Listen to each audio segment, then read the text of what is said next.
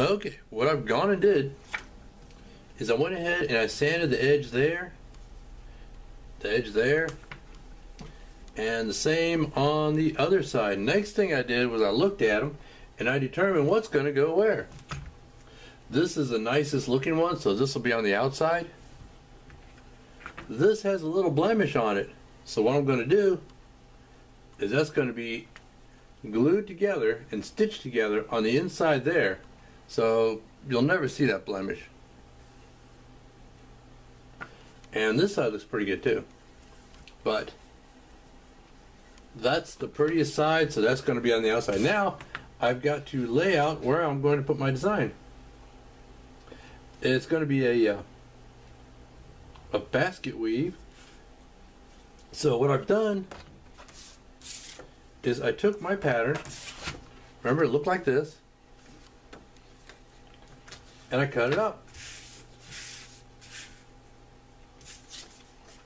It was all in one piece, and I cut this side off and I cut this side off, and I'm going to use these to lay out my stitch lines. I've already done this one, and I've marked it on the leather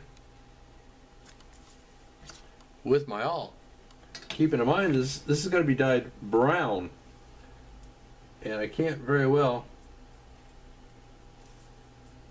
use an ink pen on it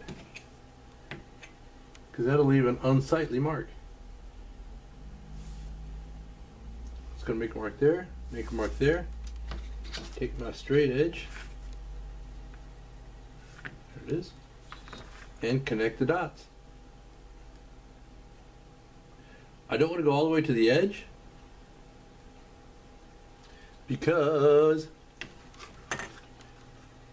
you could see where it goes over there, and there if I do that. So it's just one of those little things that makes it just a little bit nicer. And if you pay attention to the details, then the whole thing will come out just that little bit nicer.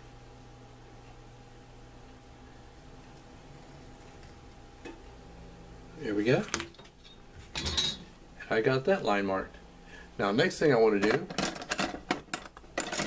is mark the top and bottom. I'm going to go ahead and take my dividers and set them for just a little bit. Oh, they already are. A little bit proud of 1/8 of an inch.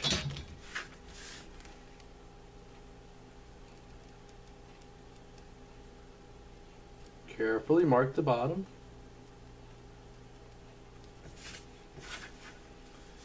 And the same thing across the top. Make sure you turn it where it curves to keep a consistent width. And there you go. Basically, that's all laid out. Now for the angle that the basket weave is going to sit at, I'm just going to eyeball it off of my belt. Let's see, I want it to be right about there.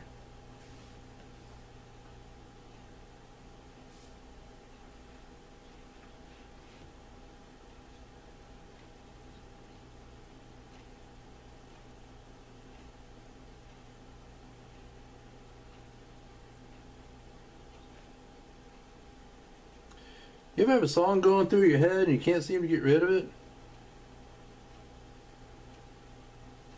I keep hearing a song. It's a Christmas song. My wife sang it to me one year, and I can't get it out of my head. It keeps going through my head now. It's not there all the time. Just right now it's going through my head. And it's a song that goes, "I want a hippopotamus for Christmas." And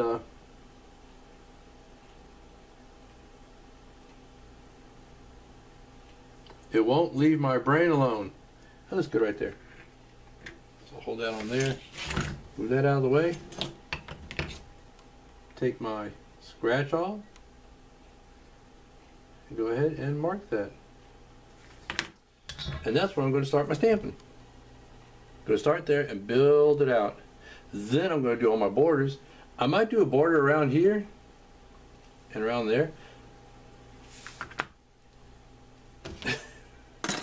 just because I think it'll look good. And we'll get back when I get set up to do the stamping. Alright, we're all set up. I got my mallet, I got my wrist brace, and I got the 2 stamps I'm going to use. Well, mostly going to use this one. This is my Basketweave stamp. And I got my water. I already dampened my leather and let it dry out a little bit, or let it dry a little bit, so it will take the stamp the way I want it to. First stamp's going to be right smack dab in the middle. Right like that, right on my line. And the next series of stamps, are all going to come off of that one. Just lay it on the line, give it a whack, tilt it back the other way, give it a whack, and that makes a nice deep impression.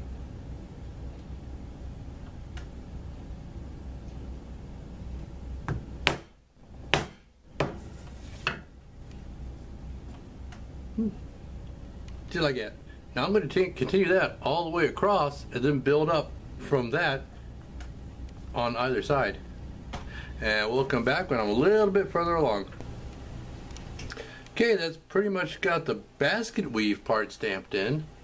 I started the border on this side, and I'm going to continue that all the way around. But right now, I'm starting to lose my daylight. I forgot how early it gets dark out here. So I am going to have to wait until later, well, tomorrow basically, when I got some more daylight coming through my big picture window. I've got this light, but as you can tell, it gives me a shadow, and the daylight coming in my big picture window helps to fill that in. But you get the idea of what I'm going after. And once I get that all done, get all the stamping done, we'll come back and I'll show it to you.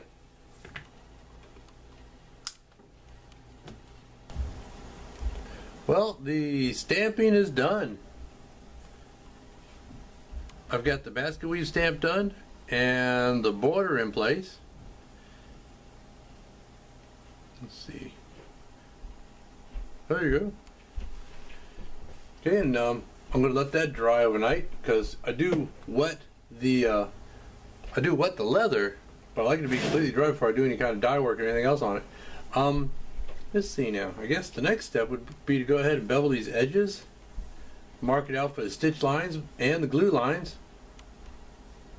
Maybe go ahead and punch some stitch holes. Yeah, I'll go ahead and punch some stitch holes in it, and then put some dye on it. Anyway, like I said, Basketweave's finished. Oh, after I glue the two sides together and I get all these edges evened out around here, then I can go ahead and put a border just inside here where the stitch line's going to go. I think it'll help to enhance the whole thing. Yeah. I just hope I remember to do it when I get to that step. Anyway, finally happened. This is one part of my Basketweave stamp. This is the other part. They're not supposed to be in two separate pieces. That's supposed to sit right on top of there. But, you know, I've used it a lot, and I've used it for a number of years, and I guess it was bound to happen sooner or later. Basically, what I think happened is when you get to the edges, like close to the edges here, you don't have room for a full stamp. I got another Basketweave stamp. You take and you tilt it and give it a whack. And, you know, after doing that for a number of years, it finally fatigued and broke. No biggie. I did a test run with my other, there we go, with my other Basketweave stamp. I think that's kind of a cool pattern. I'm going to use that on something. Anyway, that's where we're at. And when we come back, we'll see how far I've gotten. See you then.